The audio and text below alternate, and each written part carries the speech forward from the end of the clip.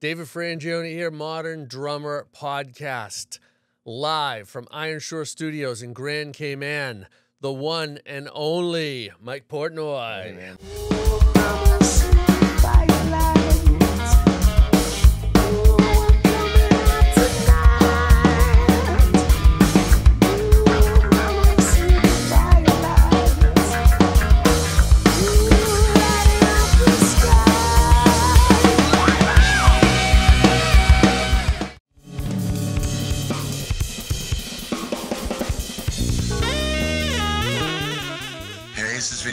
And Kimo Williams. Please check out our Red Summer 1919.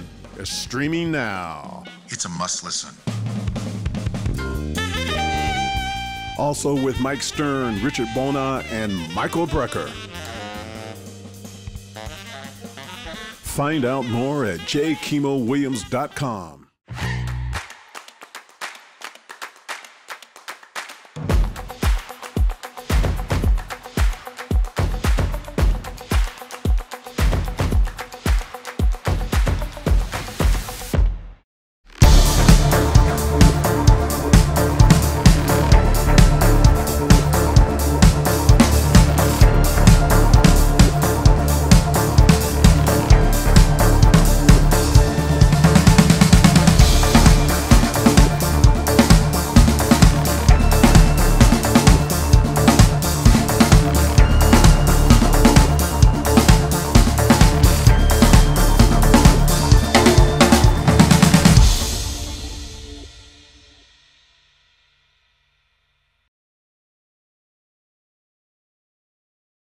Portnoy, Hey, man. welcome. Thank you. Thanks for having me. Well, thanks for being here. This is incredible. What do you think of Grand Cayman so far? This is beautiful. This studio is, I don't know if the cameras, people at home could see, but literally overlooking the water. I don't know if I would ever get any work done here. In fact, so far we haven't done anything. We're just enjoying the scenery, but it's beautiful here. Beautiful studio, and Iron Shore so Studios. happy to be here. Yeah, it's Thanks for beautiful, having right? me. No, thanks for being here. Well, we have all kinds of things to cover. This is your fifth Modern Drummer cover, if I can count correctly, and incredible. I mean, that's a very, very elite group of drummers, which you so deservedly, Oh, should be in as you are. But this is really something, man. This is an awesome cover. It's an honor. I mean, the first time I was on the cover, actually, forget about the cover. Even just getting my first feature in '93, so 30 years ago, that was like I could have quit right there and then. It's like, okay, I'm done. I'm happy. Like I've been, written about in Modern Drummer magazine, but then to get the first cover story and now to be up to 5, I mean, it's just surreal. Like the hugest honor. Well, the honor is all ours, and we're talking about doing a Legends book. I think we should do it. I would love I think that. it's going to That'd be incredible. Great. Yeah, that whole series is amazing. I mean, me as Thank you. as a fan of Modern Drummer magazine, I love those. There's just great readings. Well, thanks. There's so much to unpack because we go into the drum kits, we go into the transcriptions. We cover everything that we want to know as drummers about our favorite drummers. Love it. And of course, Well, that Hall was of the big Fame. one. This is so. I don't know how many drummers there have been at this point. Many millions, tens of millions, right over time, and 43 of them Wow. have been 43 on this big blue earth. yeah. Only 43. Yeah, and in the 47 years that we've been a publication, so this is the Hall of Fame. So Mike Portnoy's 2004 Hall of Fame Award. So this is super special to us, and we cherish it. So we wanted to bring it for this occasion. Just talking about the covers, but that of any award I've won in my entire career, that right there is the biggest honor of them all. I mean, we were talking about this yesterday, but at the time, 2004, it was almost 20 years ago at this point, I was not only the youngest one in there. Well, I think Neil Peart was inducted when he was, 37 or something, and I was whatever. I think the second youngest. But at the time, I was like the only hard rock drummer in there. Not only was I significantly younger than everybody, but I was also like the only kind of like rock or metal guy, like it was all John Bonham, Keith Moon, Ringo, Ginger Baker, Simon Phillips, Bill Bruford, all my heroes. So to be acknowledged and included with all of my biggest inspirations and biggest heroes was just mind-blowing to me. Well, it's a great accomplishment to say the least. I know that this is our Hall of Fame. This is our community's Hall of Fame, and we pay tribute to the Trailblazers, which you've done so many things, and there's a lot of coverage stories, if you will, of your career, and so we don't have to go back to the beginning because it's been covered ad infinitum, right? But I do want to pick it up from the Neil Peart 2020 Modern Drummer Festival, which you were a very significant part of, and it's like the biggest festival we've ever had, right? Because it was virtual, right. And the older festivals, the 19 festivals prior, were all in person, and they capped out at a few thousand people maybe. That festival was tens of thousands. It was like it was a blockbuster by any metric, drumming right. or otherwise.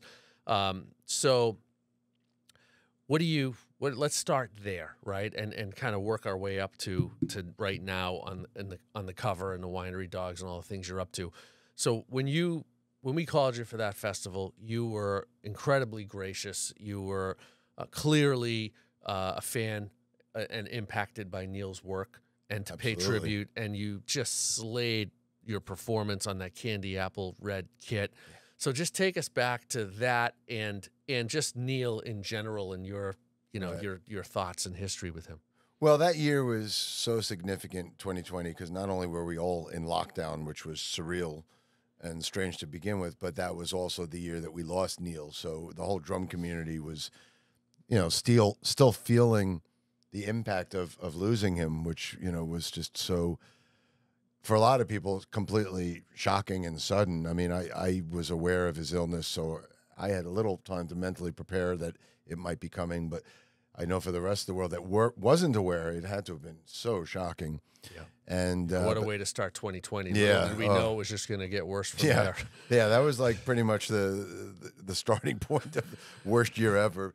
But I mean, one of the great things that came out of it was the virtual Modern Drummer Festival and so many great performances on there. But for me to be able to pay tribute to Neil and play my Neil replica kit, which Tama made me back in 2005, I believe. So I did a Rush tribute back in 2005 where I used that kit, and then I was able to keep it and take it home. And actually, Neil signed the 15-inch tom on that kit. Oh, so if you go back and look at the performance, you look at the 15-inch tom, you could see Neil wrote a tribute to a tribute and signed it for me. Oh, that's beautiful. Wow. But yeah, I mean, Neil was obviously one of my biggest influences, if not the biggest. When did you first hear him? He came around in my life when I was a young teen. I mean, I started before that. My three big heroes when I was just starting to play drums, my three big heroes were Ringo, John Bonham, and Keith Moon. So those three guys were my big drum heroes, learning how to play the kit, learning how to just get around the kit. And then when I was a young teenager, I guess my taste was starting to develop into more progressive music, and I wanted to, explore drummers that were playing big kits and playing odd time signatures and progressive music. And, that's when I discovered the progressive drummers, and Neil was the biggest, but there was also guys like Bill Bruford and Simon Phillips and Terry Bozzio and guys like that, Phil Collins, the more progressive drummers. But Neil was the top of the list. He was the game changer for me. And I became completely obsessed with him and Rush, and learned all of his drum parts inside and out. And got what album were we at this point? Where are you discovering this him? was around 81, so they had Moving just put out Moving Pictures. Pictures. Yeah. Okay. So, which is weird because that's a little late in the game for me. As I discovered Neil and Rush, I ended up going backwards, and it was the stuff before Moving Pictures that had the biggest influence on me, like Hemispheres, Farewell to Kings, 2112, Permanent Waves. Those albums were just so hugely influential for me. But I came on board on the train in 81 right after they put out Moving Pictures. And I remember the moment that I got hooked, because up until then I had heard the name Rush, and I would hear like Closer to the Heart and Spirit of Radio on the radio and stuff like that. And I never really knew that they were these virtuoso musicians. I would hear Geddy's vocals, and then immediately I just pigeonholed them into the same world as like Supertramp or Styx or whatever. I didn't really know. And I remember after Moving Pictures came out, somebody played me YYZ. So I was able to just focus on the three of them and their musicianship without the vocals. And then I was like, oh my God, listen to this drummer. What the hell is going on here? And then from that point on, I was hooked, became obsessed, worked my way backwards through the entire catalog, started seeing them live every time they came through. And I would read Modern Drummer magazine like the way other kids were reading Playboy magazines. I was ordering all the back issues and looking at all the centerfolds with the drum kits and the ads. And I remember ordering the old Neil Peart issues.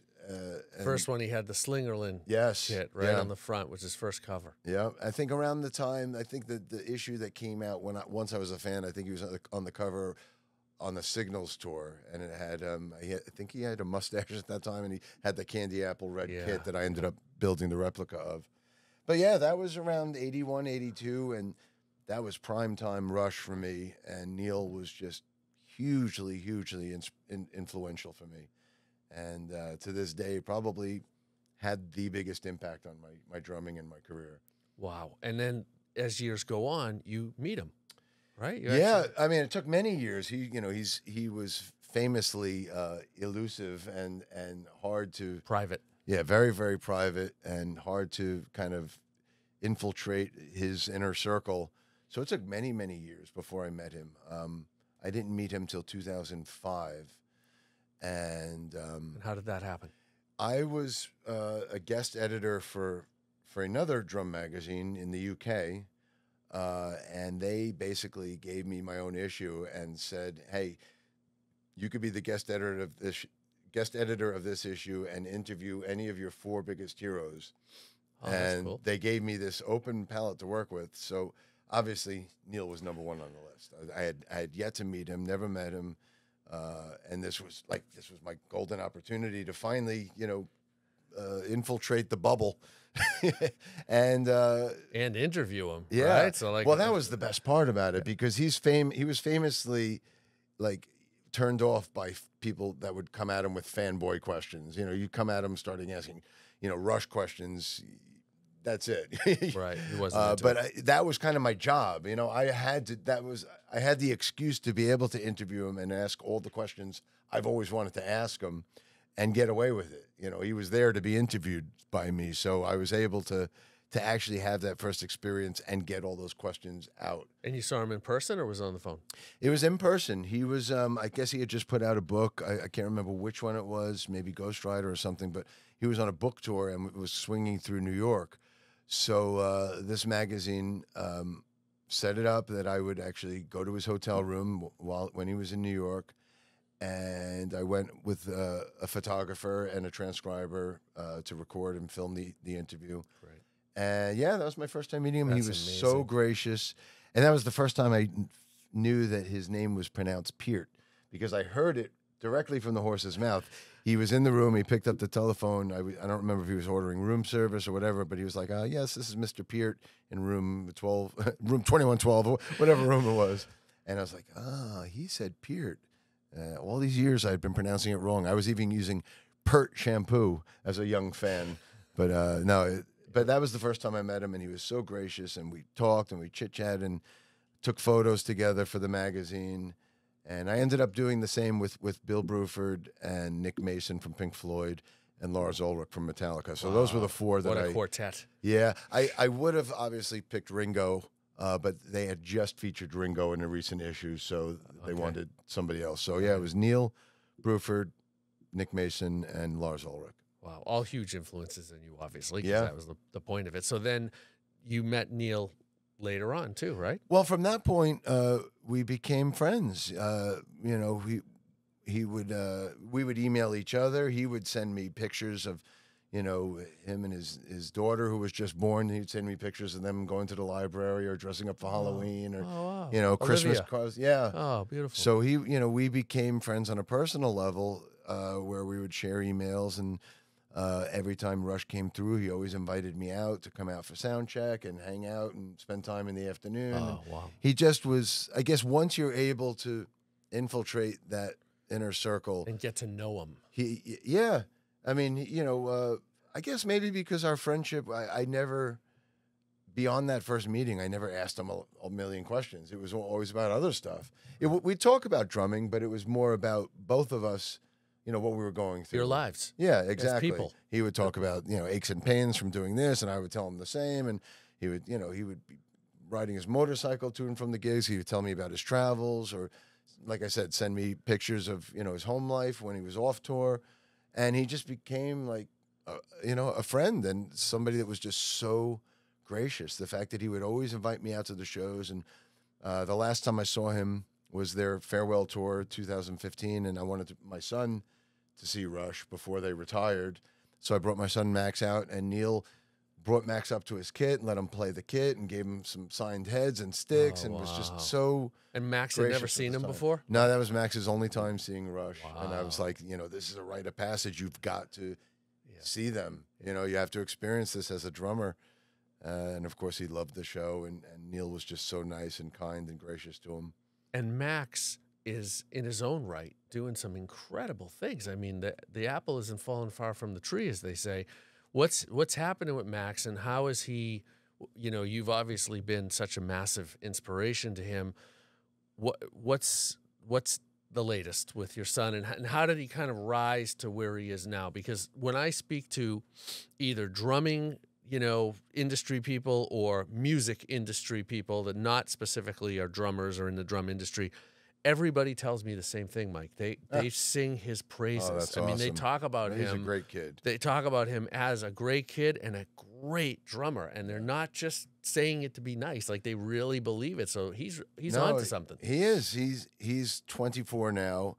He won Modern Drummer up Reader's Poll for best up and coming drummer. I guess it was around maybe 2019, maybe 25 years to the year that I won the up and coming award. Wow. So yeah, I won That's it. I think incredible. in 93 or 4, and then he won it 25 years later, 2019. Wow. But no yeah, coincidences. I mean, he's becoming an amazing drummer in his own right.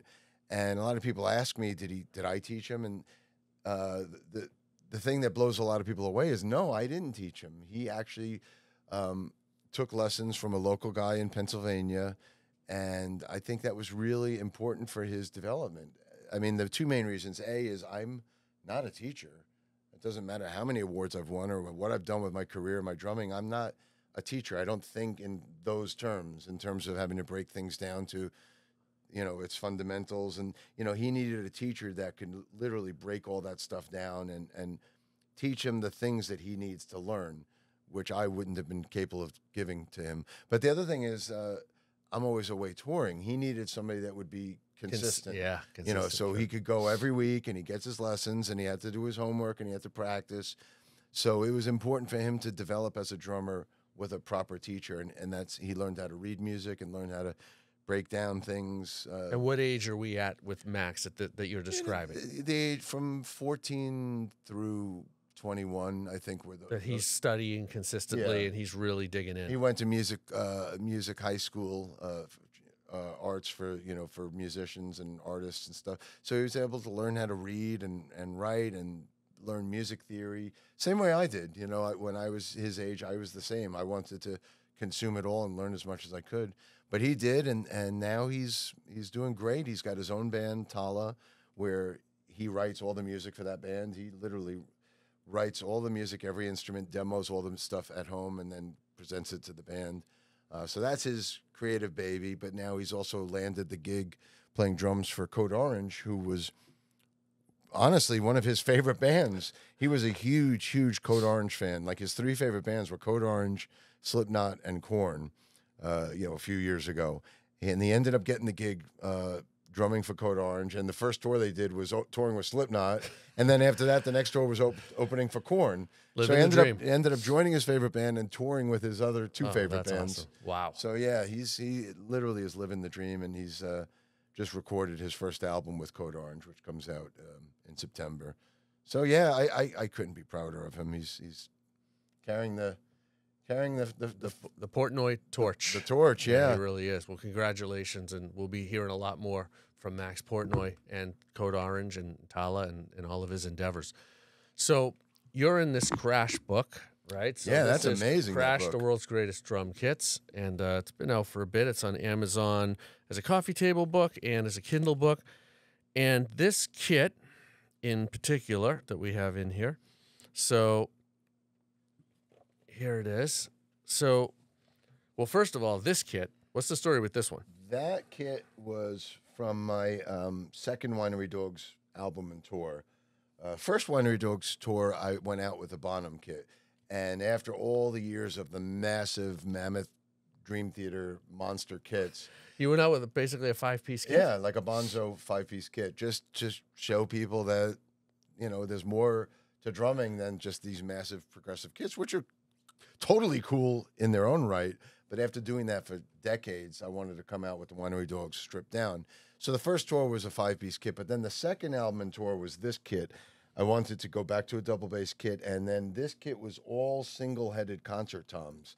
I wanted to have something that was retro, very 70s sounding and looking, like in the vein of Alex Van Halen, Roger Taylor, Peter Criss, Carl Palmer did it Carl for a minute. Palmer, Phil Collins, Right, all those right. great 70s drummers had these great single-headed kits.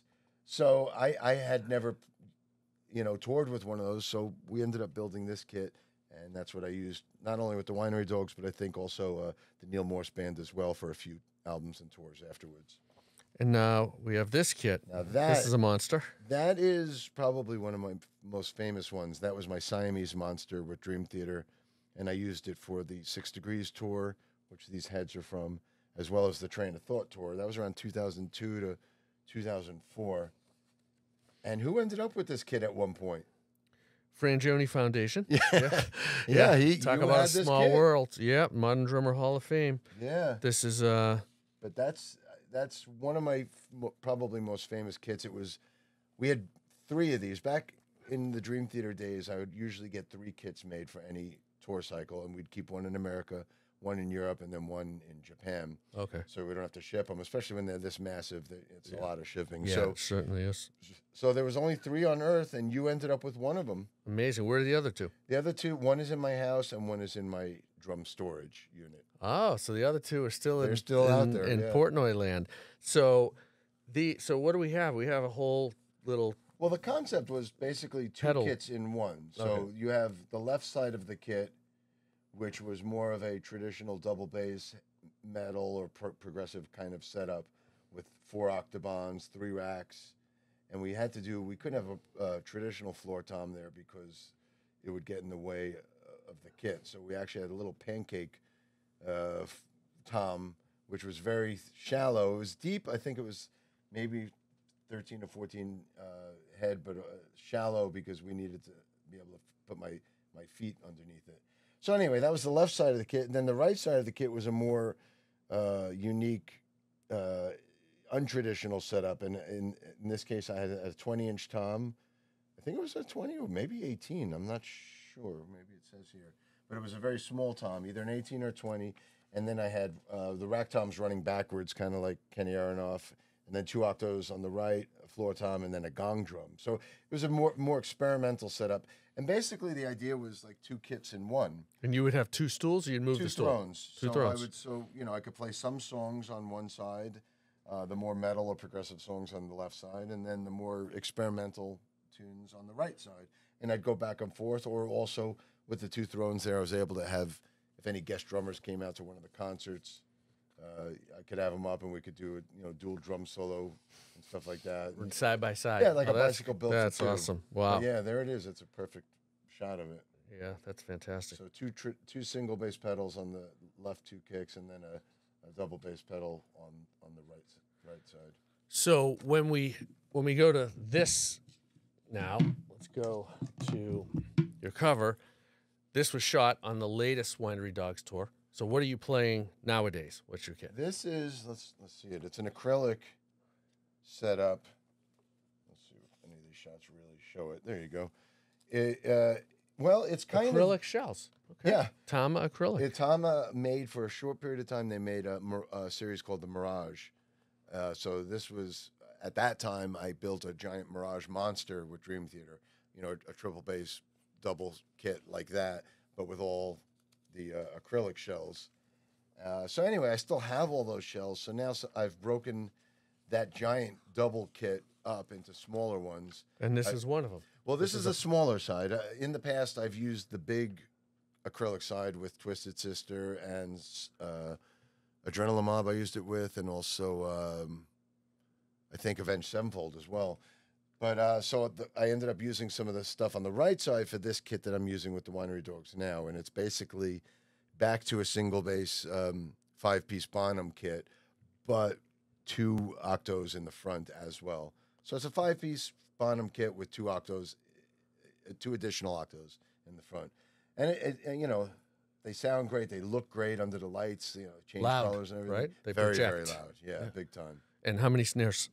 2 snares. Well, actually, I've used this kit for both the Winery Dogs and John Petrucci's last solo tour.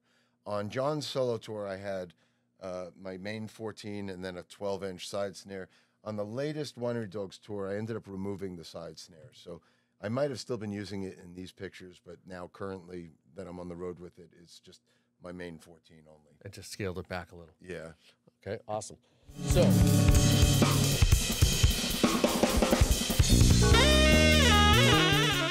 Hey, this is Vinny Colaiuta and Kimo Williams. Please check out our Red Summer 1919. It's streaming now. It's a must listen. Also with Mike Stern, Richard Bona, and Michael Brecker. Find out more at jkimowilliams.com.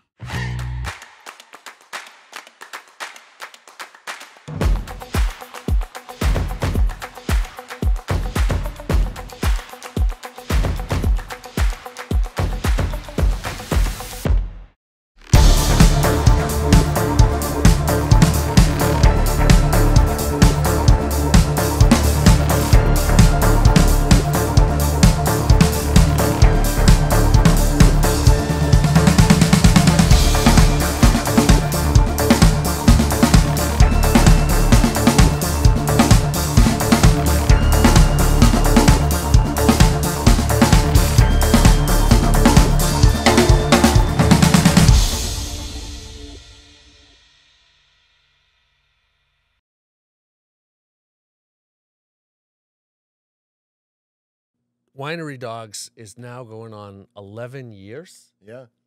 and you guys are still out there just killing it.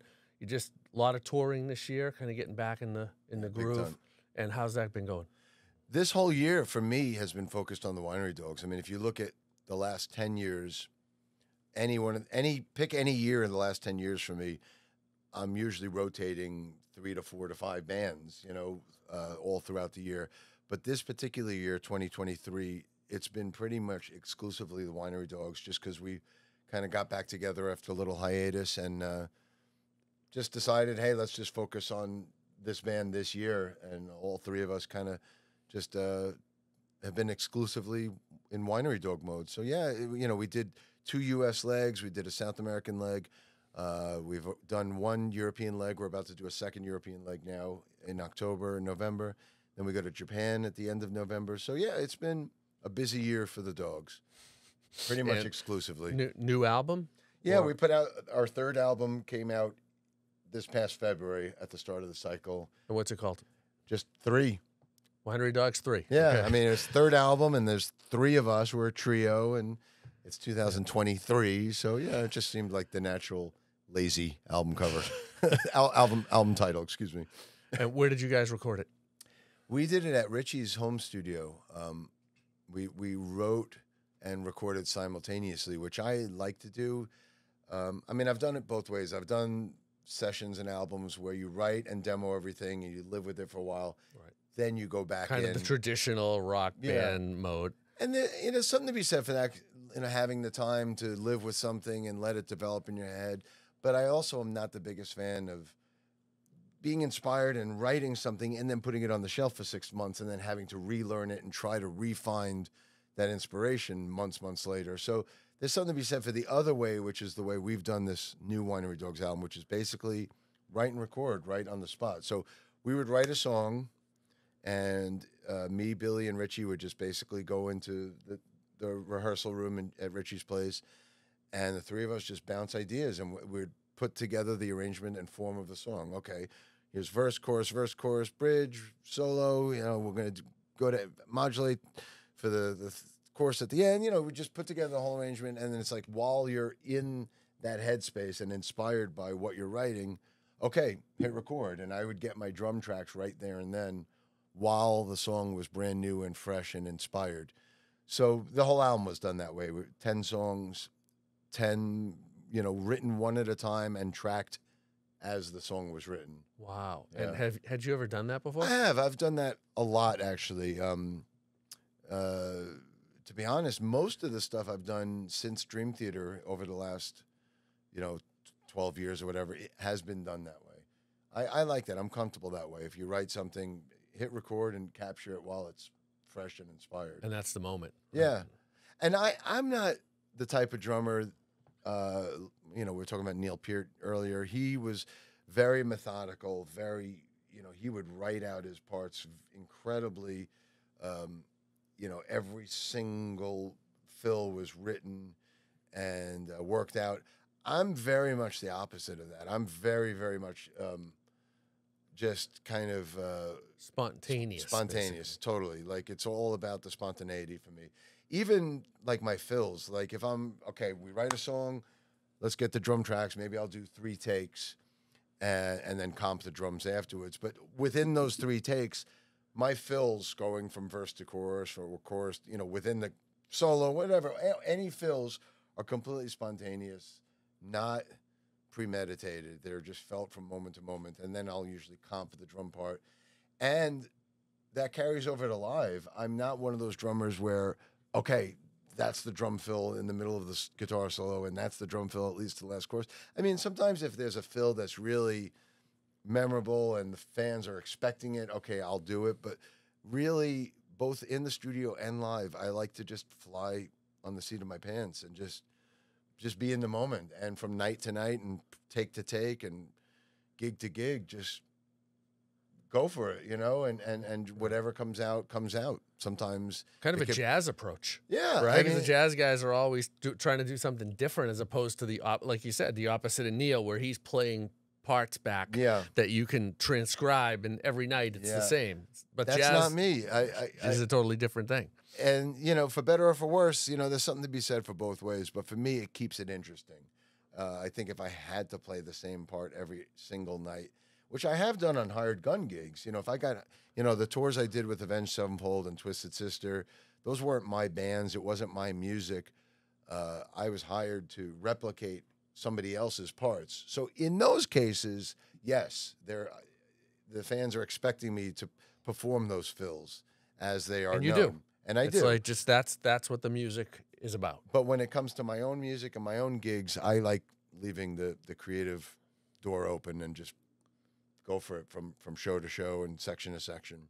And you found that after 2 or 3 of those takes, you've kind of said what you want to say. That's what I get the sense of, like from your playing. Like that's how I hear this. That's how I want to play it. There's a few variations. We got it. People think I am this overthinker, especially because all this really progressive music I've been a part of. But I'm not a thinker. I'm a feeler. Like I don't want to overthink a drum fill or a part. Like I want it to feel good and feel natural.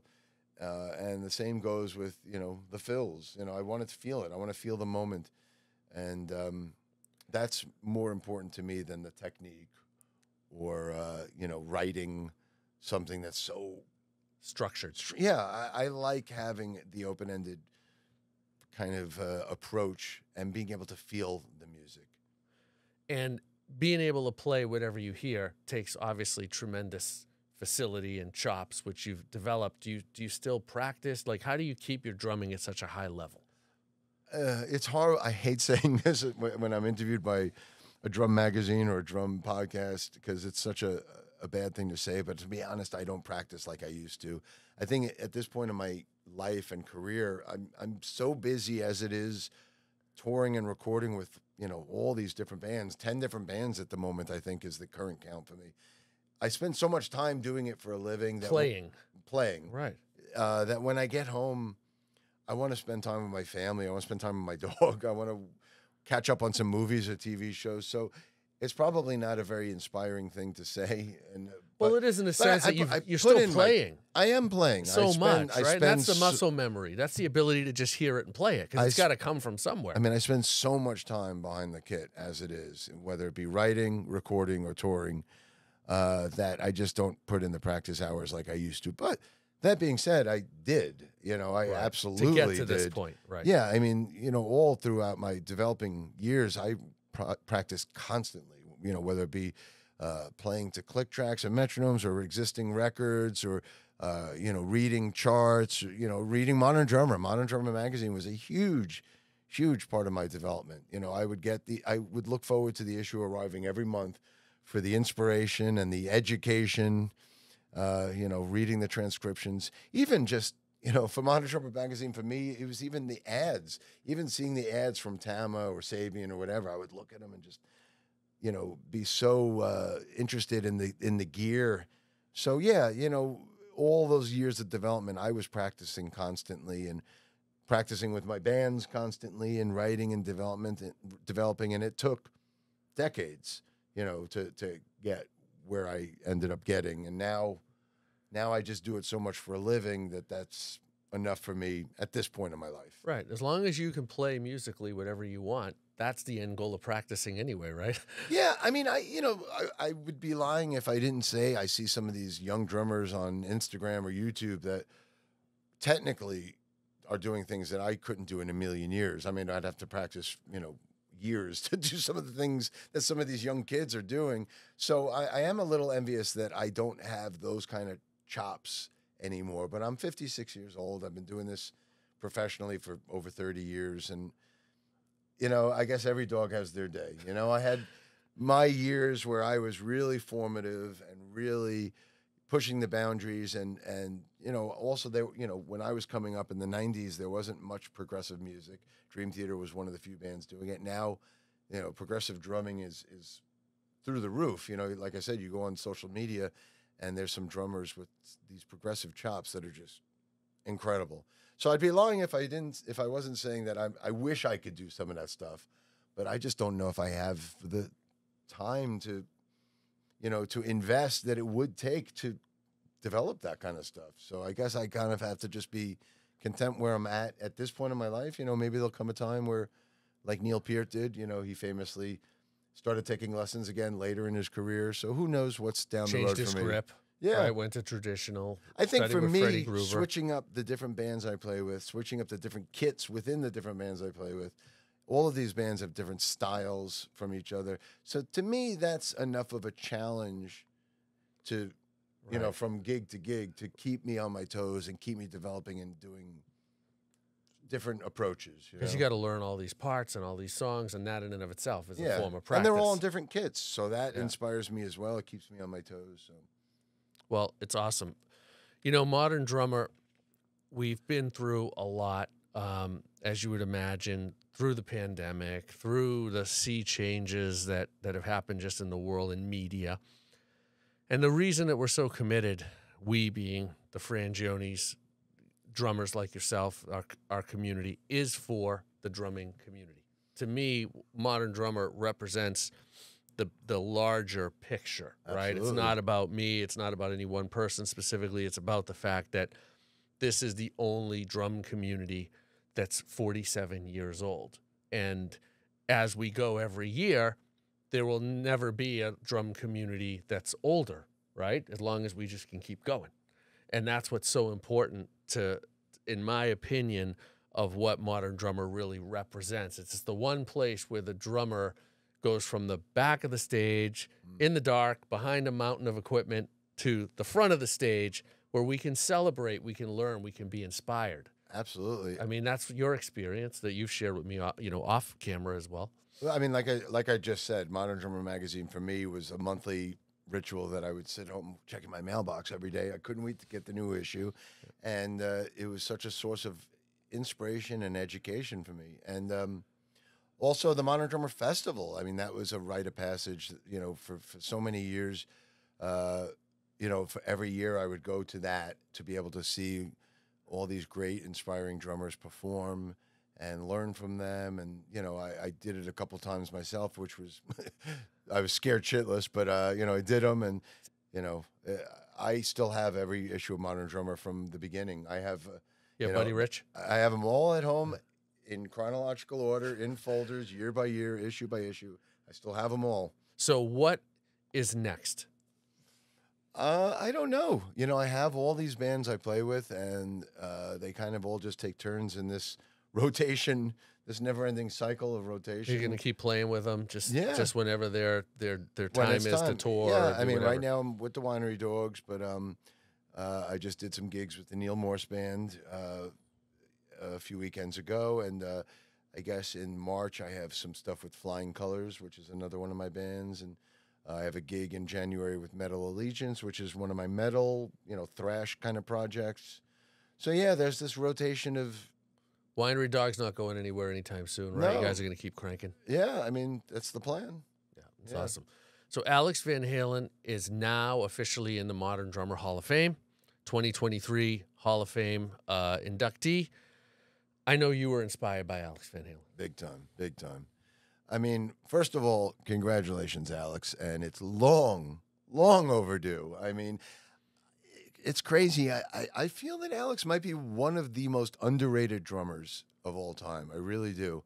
Obviously, his brother Eddie got so much attention for what he did on the guitar and changing the world of guitar, but I think it often overshadowed Alex's brilliance on his instrument. Innovation. Yeah, his innovation, big time. So, yeah, I've been an Alex Van Halen fan, you know, since Van Halen came out in the late 70s, early 80s.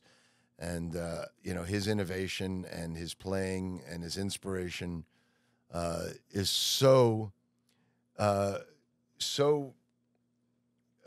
deserving to be recognized, to be in the Modern Drummer Hall of Fame. It should have happened decades ago, but I'm glad it's now. Better late than never.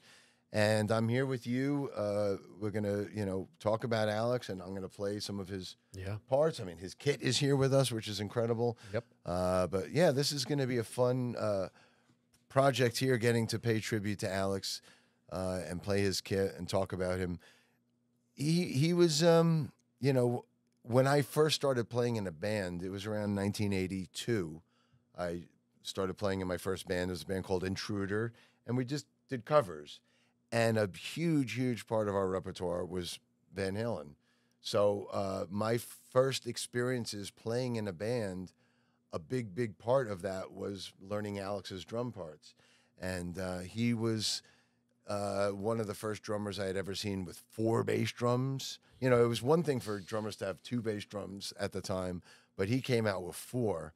And this giant wall of drums, you know, with the octobans in the front and the 4 bass drums and the gong that he lit on fire. I mean, he was just such a showman, you know. That had to have been one of the biggest kits at the time. It had to have been. It probably still is. Yeah. But yeah, learning his drum parts. I mean, he was so innovative, and I'll talk about a lot of them, you know, in the series that we're going to be filming here, breaking down some parts and some ones that had a big influence on me. But I mean, such an influential drummer, especially for my generation. You know, there's people that the guys that are my age that kind of grew up playing bands in the early 80s. He was, for all of us, one of the biggest influences. Yeah, absolutely. And it is true. He is such an iconic drummer, and by the standard that we're referring to, Bonham, Moon, Ringo, like, you know, Neil, he never got that level of his due, as you said, even though he's highly revered. And of course, Eddie's shadow, so to speak, you know, just naturally, I think, because Eddie is such an innovator. But when we're breaking down these parts, it's amazing, like how much nuance and intricacy and the Latin influence, the funk influence, the rock influence, the Bonham influence. Like it's incredible how, you know, it's not straight ahead, just like, you know, straight ahead rock drumming by any means. No. It's so innovative. I mean, I'll probably talk about it, but to mention here as well, you even take some of Van Halen's most known songs. You know, Jump is one of the most famous songs in their catalog. His #1 hit single is, you know, everybody in the world knows that song. Listen to the drumming underneath the guitar solo. Like, what the hell is he doing there? And it's the same on a hit song. Yeah, on a hit song like that. And same with Unchained. Like, Unchained has this incredibly bizarre drum pattern on the pre-chorus and the guitar solo. So it's that kind of innovation that sometimes wasn't even noticed. You know, you kind of take it for granted that he was really doing these innovative things. And him and his brother together, they had this musical bond because they were brothers. You'd see it with other siblings that make music together. Or, you know, even in Pantera, like Dimebag and Vinnie Paul, you know, they were two brothers playing guitar and drums the same way. You know, when you have that blood chemistry, there's something there that can't be. It's intangible. You can't analyze it. You can't formulate it. It's there. It's natural. They're born with it. And those two had it.